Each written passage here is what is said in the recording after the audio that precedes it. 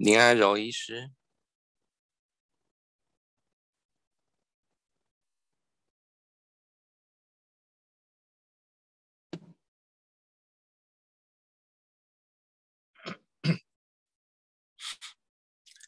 林安柔医师有在线上吗？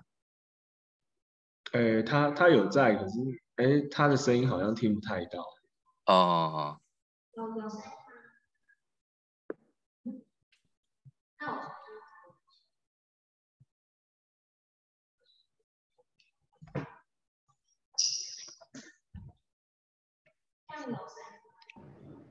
喂，这样有声音吗？有了。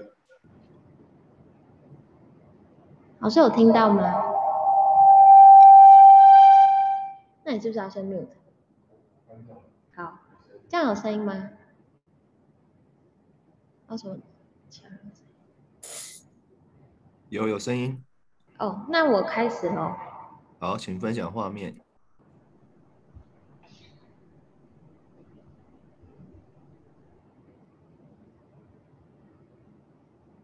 这样有看到吗？有。Okay. Good morning, everyone. I'm a third-year resident, Lingan Rou. And today, I'm going to present this paper, which is just published on the Journal of Stomatology, Oral and Maxillofacial Surgery in this month. And it is titled Correlation Between Alveolar Cleft Volume and Alveolar Bone Quality in Patients with Unilateral Cleft Lip and Palate, a combined CT study, which is by an Iran dentist and orthodontist group. So the cleft lip and palate is the most common congenital facial anomalies, and 3/4 of the clefts are unilateral and occur more commonly on the left side. And it is also associated with many problems regarding nutritional, hearing, speech, respiratory, dental facial development, aesthetic, and also psychosocial problems.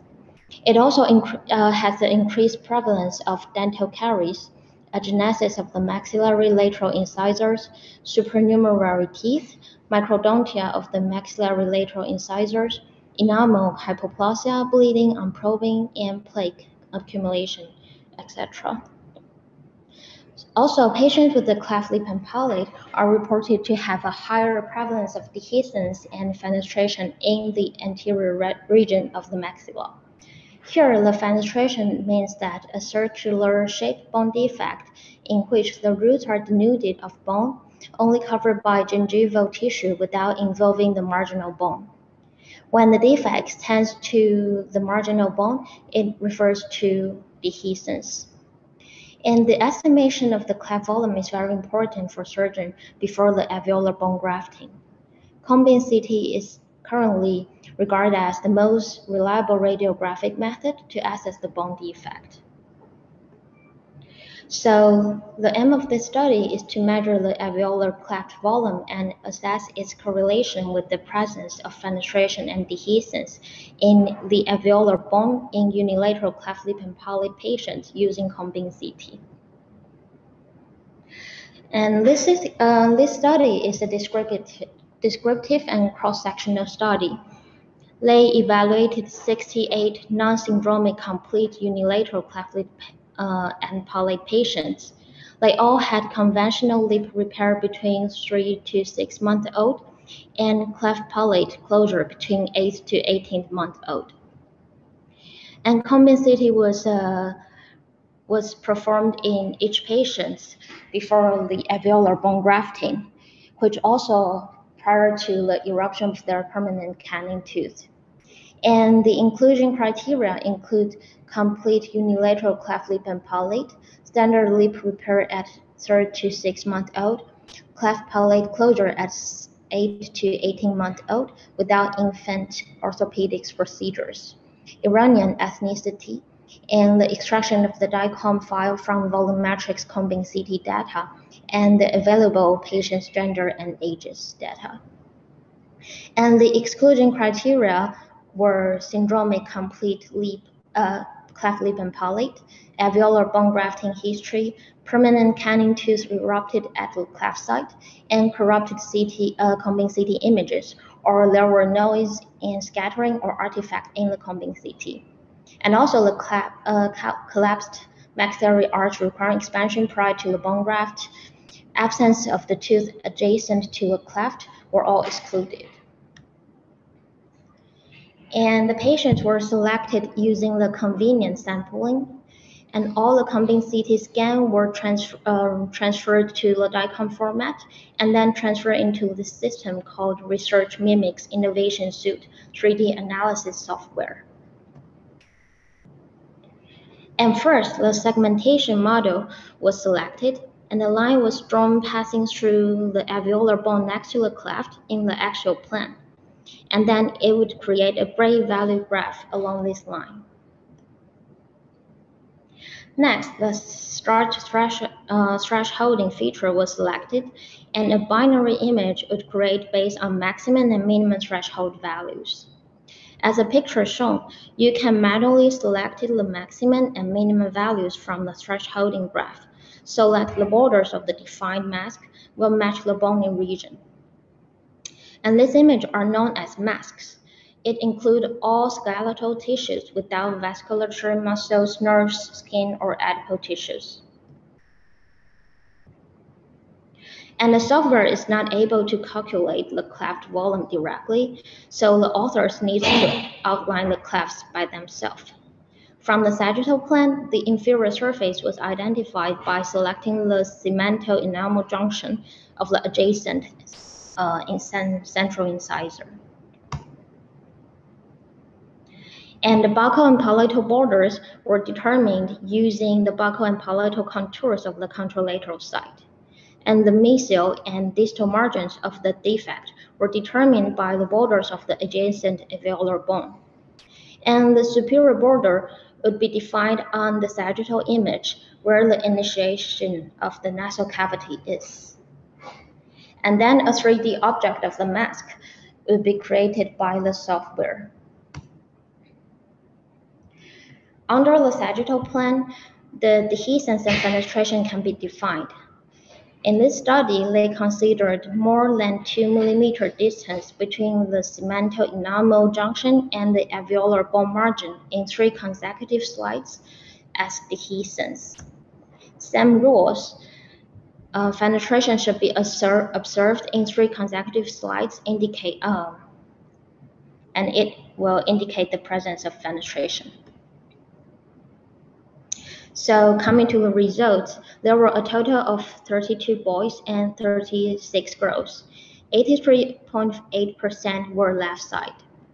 And the mean age was 10.93 years old. The mean slice thickness was 0.23 millimeters. And the mean cleft volume was 628.66 cubic millimeters. And the prevalence of the dehiscence was 79.4%, and the fenestration was 17.6%. The mean cleft volume was correlated with the presence of both dehiscence and fenestration in the adjacent tooth.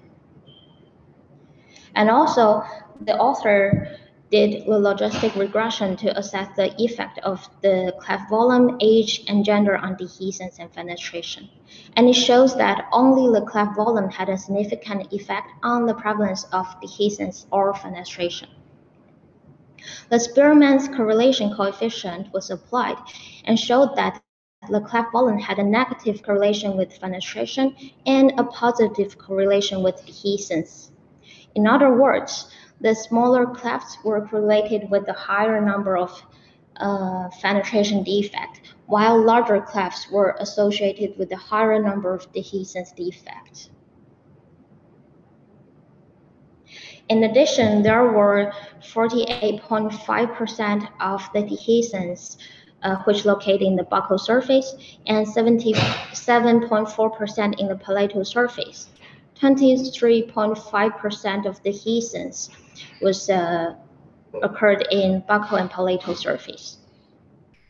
And there are significant differences regarding to the cleft volume and the dehiscence location. Also, 6 patients had penetration in the buccal surface and another 6 in the palatal surface. It shows a significant difference regard to the cleft volume and the penetration location as well. So estimation of the cleft volume by surgeons based on their experience often results in inadequate or excessive bone harvesting from the iliac crest or mandible symphysis and associated with many complications. Combing CT is suitable to determine the cleft volume and the prevalence of dehiscence and penetration as well. In the previous study, the prevalence of dehiscence and penetration ranged from 34.1% to 79.9% and 0 to 13.3% respectively in the cleft lip and palate patients.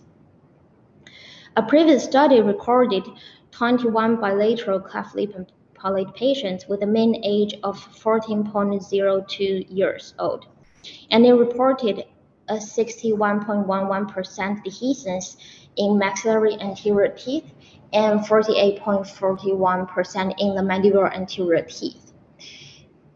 However, it has a higher prevalence in their study, and it can be due to the fact that the other study involved the bilateral cleft lip and palate patients. And another study by Buyuk recorded 44 unilateral cleft lip and palate patients with a mean age of 14.04 years old. And it also concluded that higher prevalence of the dehiscence and penetration could occur around the maxillary anterior teeth.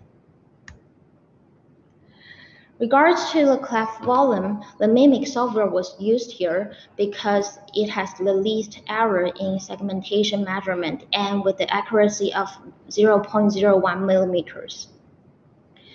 However, the author pointed out several studies before also used the same software to calculate the cleft volume while showing a different results. A study by Surahan evaluated 22 unilateral and bilateral cleft lip and palate patients, and they had a result of 2,040 cubic millimeters of cleft volume. The volume is the value is actually double, but it also may be due to the fact that they also included bilateral cleft lip and palate patients there. Another study by Chen recorded 10 unilateral cleft lip and palate patients, and it has a result of 1,811 cubic millimeters of cleft volume. However, the different value may also be due to the different CT tool they use. They use the helical CT instead of the combing CT. And another study by Kinklick also recorded the unilateral cleft lip and palate patients, and they conclude that the cleft volume of the children was 963.51 cubic millimeters, and in adolescents it was 1,001 cubic millimeters. But it's a relative small sample size study, and also the CT slice thickness was 0.5 millimeters, which is thicker than the current study. And another study by Linderup evaluated 32 patients and had the results of 934 cubic millimeters. However, the different superior border was used in that study. And there were some limitations mentioned by the author, which include the patients were operated in the different medical centers and also the lack of clinical assessment of periodontium.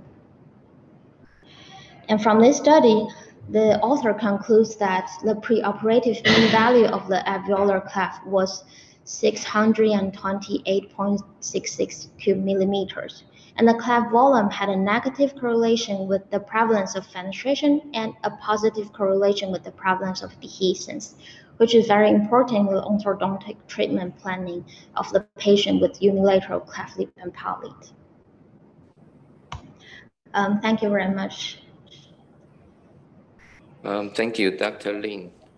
After reading this journal, do you have some comparison between this study and in our center, because it seems to me that the incidence of the dehiscence and some complications, it seems to a little bit too high to comparing to our center. Uh, Sorry, because I have minimal experience in the cleft lip and palate. Okay, okay. And I need some comment from our colleagues. Dr. Zhang Frank, could you give us some comments about this study? Yes, Professor Liu. The previous study by Dr. Zhou and myself, our average the volume deficiency is around 1,200 millimeter cubic, and meanwhile our study is focused on the volume on the volume after the surgery. We do not focus on dehiscence. Second, Dr. Liao performed a study. They do not show the penetration. They show the root coverage ratio. How many percent the root is covered by bone? So it's different parameter that we studied. Thank you. Thank you. And Professor Law, do you have Yes, some? like Because in our would like yes, to ask please. Dr. Zhou to comment, because I think he has done several related study. Dr. Zhou? Yes. Thank you. According to our previous study, to survey how much is the volume from our patient of the cleft, there are some result, just like the Professor Frank Chen saying, around the 1,500 cubic millimeter, the volume for a patient with the unilateral cleft, and around the 2,500 cubic millimeter for the bilateral cases. However, in our previous study, we are not talking about dehiscence and fenestration for as our complication or as any outcome to survey all our cleft patient. However, as for the Professor Clement Ling's asking, should we have any complication in our the center? Actually, there is no very high incidence of the oral nasal fistula following the first time of alveolar cleft, or very obvious the dehiscence the rate for our patients. So I think probably because of we have several patients receiving the nasal alveolar molding before the alveolar clefting, so the minimal or the already reduced the age between the cleft distances. So probably we have a higher successful rate for our patients. Yeah, that is my comment. Professor Liao, can you give us some comments from your perspective? Because from the orthodontic doctor's view, usually you see the outcomes of our ABG surgery. 廖医师。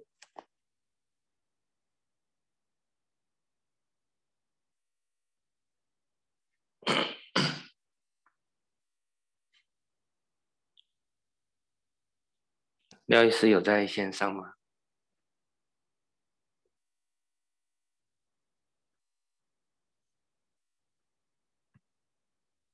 对，还是王医师、王义静医师。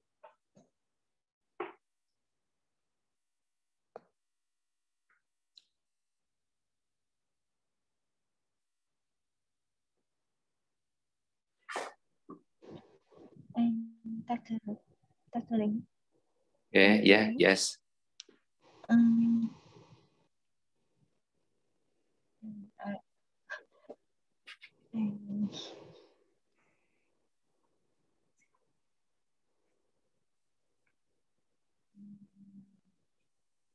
clinically, I seldom separate the fenestration and dehiscence. These two things, we often evaluate the things that of nasal leakage,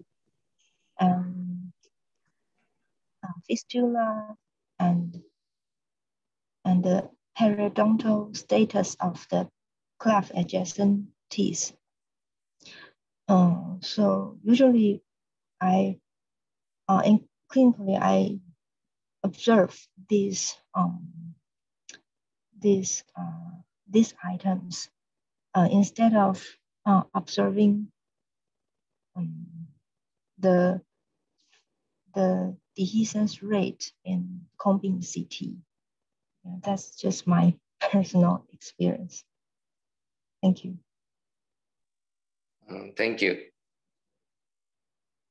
So, is there any further question or comment?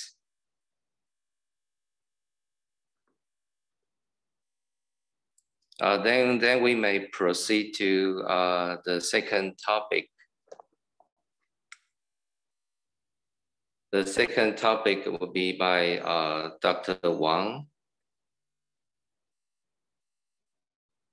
This topic will be about one case, a rare case about the craniofacial petrosis. Dr. Wang, please. Okay, good morning, everyone. I'm fourth year resident Stephen Wang, and today I would like to discuss I will present the complicated case report presentation in the journal, and I will try to find some reference to discuss with the osteopetrosis and the OGS surgery. Sorry.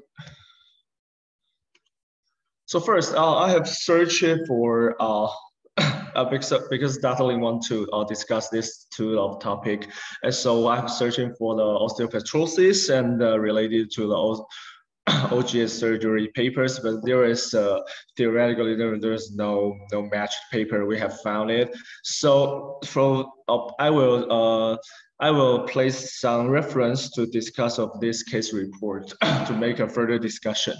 So this paper is published this year, and for journal Angle Orthodontist, and the impact factor is 1.5449, and the author is from Korea. So first, I still have to introduce about osteopetrosis, and it is a rare bone disease where is marked increase in the bone density, and there is main three classification: infantile, intermediate, and adult onset. Three type of this kind of disease, and the mechanism is osteoclast dysfunction, because there was a poorly or non-functional osteoclast that will decrease the bone resorption and the remodeling, and it will form a sclerotic bone in the patient. And the prevalence is about 1 to 100,000 to 500,000 in the different references. And there was some associated presentation like decreased cellularity and vascularity of the bone, and may cause the nerve compression or systemic bone pain or anemia or thrombocytopenia. And for the diagnosis, I have mentioned about it. There was three types of classification. The first one is autosomal recessive infantile malignant osteopetrosis. It will happen. We can diagnose it in the early infant. And autosomal recessive intermediate type, which calls bone disease, is we can diagnose it in the childhood. We have found it. There were some neurological complications and dental abnormalities. And the autosomal dominant adult osteopetrosis is we have diagnosis later in life, and this is the prognosis, the best prognosis one. Then there were less severe symptoms and the best survival. And about the dental facial deformities like teeth agenesis and delay eruption, and some of like malformation or even osteomyelitis in jaw will be happening in this kind of patient. So for the osteopetrosis, there was not only three type of this classification. There was a lot of inheritance type of in this kind of patient, this kind of disease, like autosomal recessive and autosomal dominant, or even X-linked. It was just a different mutation, the problem in the cascade of activation in the osteoclast. For the complications of osteopetrosis, very a variety of a lot of different aspects that we have found in a different field. We also have a complication. For in this case we have discussed, they will have a delayed failure of teeth eruption and the malformed crowns, roots, and scoliosis and conductive hearing loss that we have found in these complicated cases. And for osteopetrosis, there were some radiological findings, like you have at the right side, you can see, left side, you can see the picture, the acro-osteolysis in the distal phalanx of some, and there was loss of angle of a mandible. And also there was a sandwich image because there was higher sclerosis image in the spine, and also increased bone density was found in the femur. So for this journal's case presentation, it's a 19-year-old woman whose chief complaint is about a severe malocclusion and an anterior bite. And clinical presentation is very relatively complicated. You have unrepaired bilateral alveolar cleft, and the maxillary left central incisor showed ectopic eruption in the premaxilla and impairing hearing. And the surgical history is she has been performed a primary repair for the bilateral cleft palate and cleft lip and palate before 1 year of age, and the posterior fixation for the thoracolumbar scoliosis was performed in the 13-year-old. So this is the intraoral examination. As you can see, like the picture, there was a loss of multiple teeth and a severe crowning, and transverse maxillary collapse, and some dental caries in the multiple remaining teeth. And for this is 3D dental cast, we have seen there was poor alignment of the teeth, and the malocclusion was noted. For the cephalometric analysis, there was class 3 skeletal malocclusion and with the maxillary retrusion with the mandible prognosis. And for a CT scan, if you can see, there was increased bone density in the several places of the CT, like bony sclerosis in the medullary portion were noted, and a discontinuity of the alveolar segment.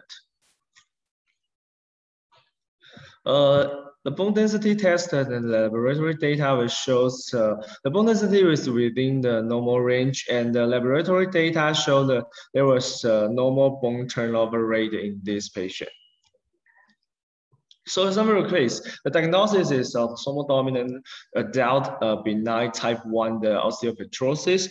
So we would like to correct the dental facial malocclusion and open bite. So the first one, the treatment object, the first one is we will improve the skeletal pattern and soft tissue profile, and achieve the normal overject overbite, and to relieve the crowning of teeth and achieve the ideal occlusion.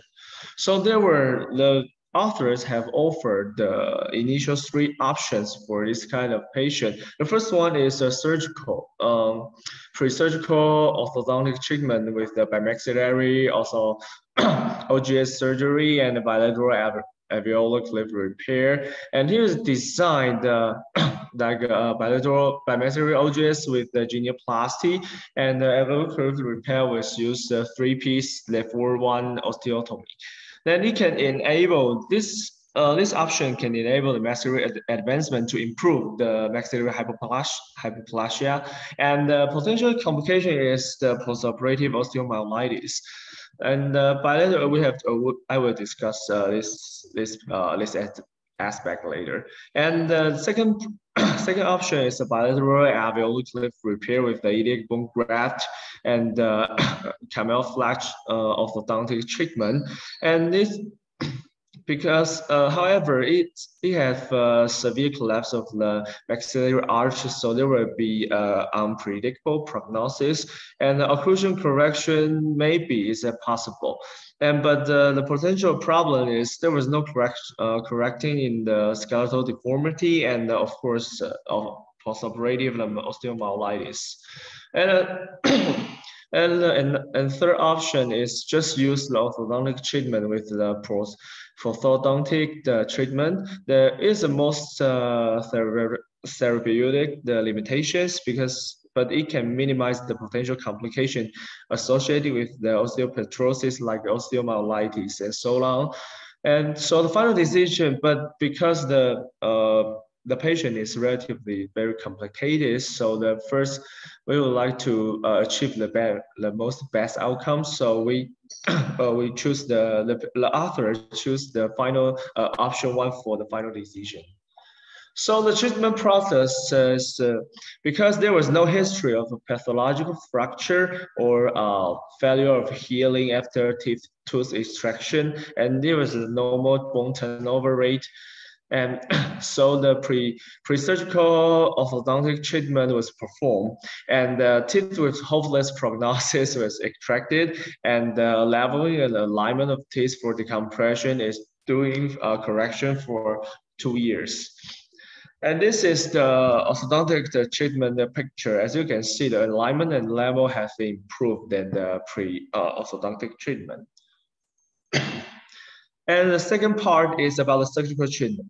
We use the bimaxillary OGS with alveolar cliff repair with the iliac bone grafting. They use the 3-piece level 1 osteotomy design and the expansion of a maxillary width and the impaction, maxillary advancement, genioplasty.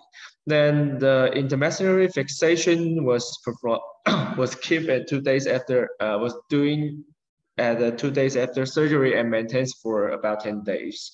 And this is the picture. As you can see, the maxillary advancement, the mandible setback. The red line is the post-operation. The black line is the pre-operation. The genioplasty is advancement about 8 millimeters and reduction for 5 millimeters. So this is the after surgery, then the post-orthodontic treatment. The cephalograms tracings and the parametric that showed above. As you can see, the position and alignment have been improved, and also you can see in the dental case the occlusion has improved. So the post-treatment clinical result, there was normal bone recovery, and there is no osteomyelitis and no complication related to the osteopetrosis. The total duration of the treatment is about 45 months, including the prosthetic phase.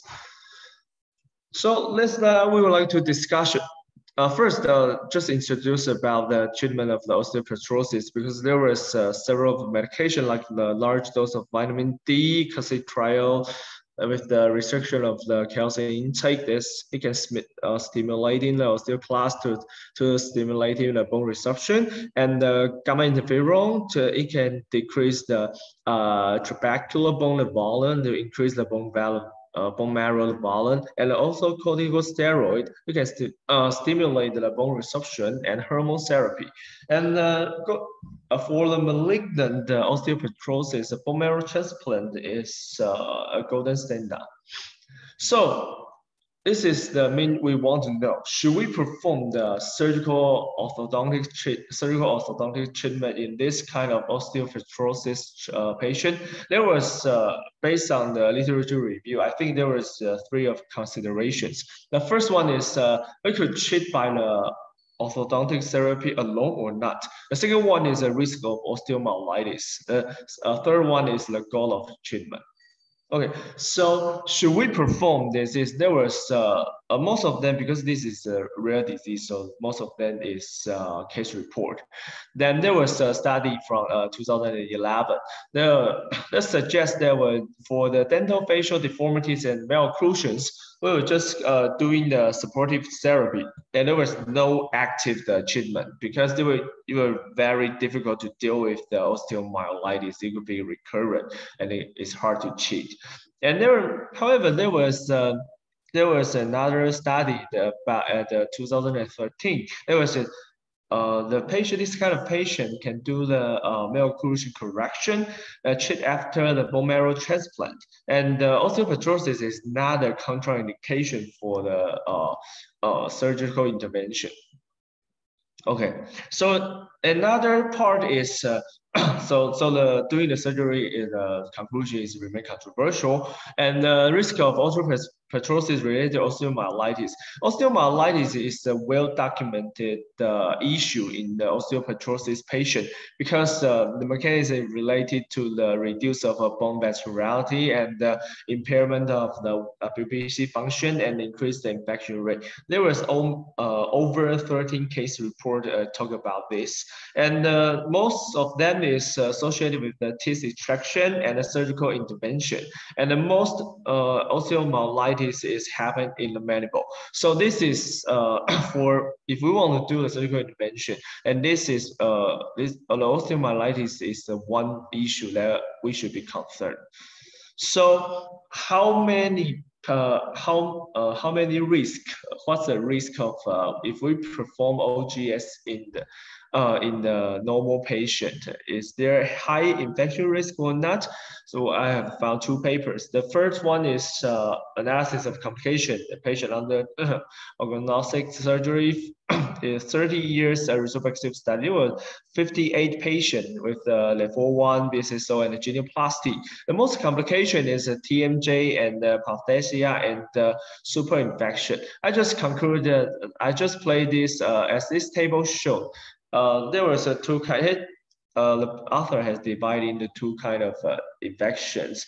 That the more severe, that you have to remove the plate and screw. Another is less severe, that you don't have to remove that. Then most is over 20% in this study. But compared to our craniofacial center, I think our infection rate is not really that high as my experience. And for this is another studies have published in a scientific report. And there was only the surgical to discuss with the surgical site infection after OGS. And so the patient diagnosis with surgical site infection is only 8%. And there was only 5% who have extensive cellulitis. And only 2% for there was only 2 patients have the osteomyelitis. So for this, after review this literature and reference, I think the OGS surgery is not osteomyelitis is not a high risk in the OGS surgery. So for the after this review, this literature and this case presentation, I think the osteopetrosis is not an absolute contraindication for a surgical orthodontic treatment, and the treatment of the bone marrow transplantation and the endocrine evaluation should be done before the surgical intervention, because if you have the normal bone turnover rate or your osteopetrosis has regression, that will significantly lower your risk of osteomyelitis. And also, so the third one is the risk of osteomyelitis in osteopetrosis is high. So surgical related infection should be avoided very carefully. Even if the infection rate of the OGS is not really remarkable. So that's my presentation. Thanks for everyone. Thank you, Dr. Wang. Because in clinically, we probably see some patient with osteomyelitis, but is there any chance of osteonecrosis after this infection or inflammatory process for those patients? Because the osteopetrosis is a relatively rare condition for patient going for orthodontic surgery. And for those patients, their blood supply to the bone may be much less than normal patient. So could you give us some comments or after your search, after your study? For the osteonecrosis, I have found about two to three papers with a discussion about the osteonecrosis, because based on the mechanics of which the Professor Lee have mentioned about the decreased vascularity and of course the post-infection, post-osteomyelitis, osteonecrosis will happen. So that's why there were several studies that have talking about not to perform the surgical intervention, because it's really hard to do, because if you have less vascularity, then your bone healing will be a problem. Then you can't control the infection. Then finally, it will cause the osteonecrosis. So it should be a concern when we perform this kind of surgery. But for my personally, I haven't faced this. I don't have any experience for this kind of patients. So maybe there were further research or case series have been performed in the late future researches. Thank you. And in this case study, the surgeon planned three pieces of the full-on osteotomy, right? Yeah. So usually in our impression, the segmental osteotomy also can be related to some osteonecrosis if the soft tissue protection or connection was compromised. So I don't know how did they mention about the surgical the points that we have to pay attention to during the surgery to emphasize on the safety for this surgery in this paper. Did they mention that? I think this is the part of the weakness of this paper, because they only just mentioned about the options and the surgical planning about the cases. And for the concerning about the osteonecrosis, most of the osteomyelitis and necrosis will happen in the mandible of the osteopetrosis patient. So I think maybe there is why they are trying to, they are very brave to doing the three pieces, the OGS for the maxillary part. And also because he had the bimaxillary cleft plate palate, so they will have trying to do the better outcome by using the three pieces design, but there was no such things to mention in these studies. Yes. And Dr. Zhou Bayun. Yes. We know that you had some experience in this type of surgery. Could you give us some comments? Actually, I have no experience in dealing with this kind of a patient, but Professor Ray Chen has some experience in treating such kind of patient. Recently, one case is the osteopetrosis majority that happened over the mandible, and the patient want to come to receive the contouring, and his whole family was diagnosed like a family tree with the osteopetrosis. So we have reviewed this kind of literature review, just like the Sihan reviewed the very detailed literature presenting this kind of cases. In the future, in this kind of osteopetrosis, we are going to connecting to our another professor, 小儿感染科邱正勋医师, because we are going to survey about the gene of the osteopetrosis in such kind of patient and what kind of surgical intervention we can deliver for those demand. Yes. So actually, I have very minimal experience to dealing with this kind of patient. Probably we can ask him, Professor Yurei Chen. Professor Chen?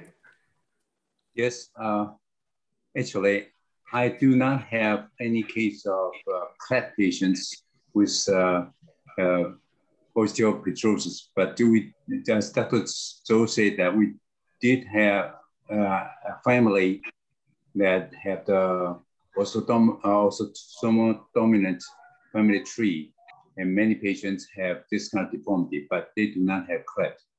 The second is that the surgery is very conservative in some way. This family have a tendency of class 3 malocclusion, but we do not dare to do the OGS because number one, this orthodontic Dr. Wang, he is very conservative about this kind of orthodontic work as well. So still functioning well. So what we did before is only the bone contouring, removal of the protruded mandible, and try to remove bone in the nasal cavity so that can breathe better. And cosmetically and functionally, the breathe better. But for the occlusion to do OGS, we do not have this kind of experience yet. But anyway, this is very rare disease, and it seems to be that technically bone is very hard and like marble. So I used to use a burr out, but Dr. Yao Chunfeng had used a saw and cut it. It's a little bit difficult, but still we can do a very good job. Well, Dr. Zhou is trying to review in a series of papers, and if possible that we can present it in our forum in this patient, in two patients in receive surgery. And the third one is coming, the girl one. I hope that you can do that in the winter time. Thank you.